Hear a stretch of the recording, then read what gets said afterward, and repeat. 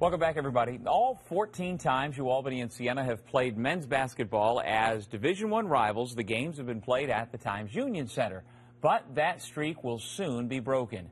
The two schools have agreed on a new 3-year contract extension with one of the upcoming Albany Cup games to be played on the home court of the Great Danes.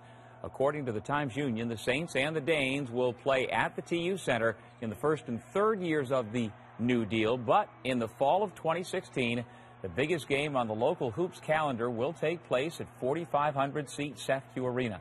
For years, UAlbany has pushed to serve as host of this game, while Siena has resisted. However, with UAlbany's program and its fan base continuing to grow, this was inevitable. Both sides realize that it's better to play the game regardless of location than not to play it at all.